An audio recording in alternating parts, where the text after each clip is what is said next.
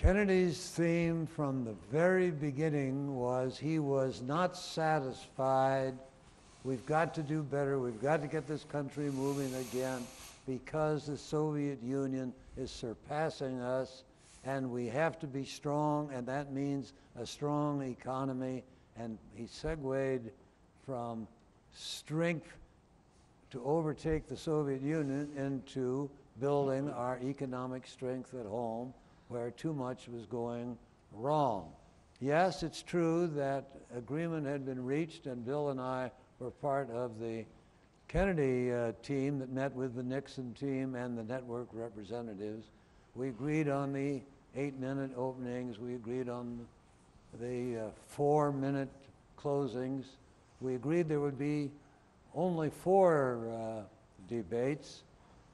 And interestingly enough, the Nixon people, do you remember this, Bill? The Nixon people did not want they didn't want their candidate sitting near Kennedy on the claim that that would make them seem equal and Kennedy would win just by showing up. They wanted the candidates sitting further apart. That's why debate number 3, the first 2 had gone so badly. 3,000 miles apart. Exactly. He was in L.A. for the New York debate. Anyway, I think there was plenty of substance in that opening about we've got to get this country, and deploring what was happening, particularly at the bottom of the economic ladder. He even mentioned civil rights to his credit in that opening statement, and the discrimination against black Americans.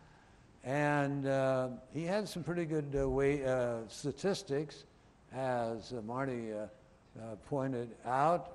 Nixon was full of statistics, but in typical debate fashion, he was answering Kennedy while Kennedy was addressing the nation.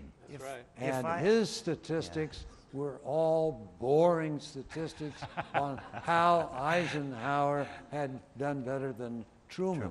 Nobody was debating that as far as I know, but that's what Nixon focused on.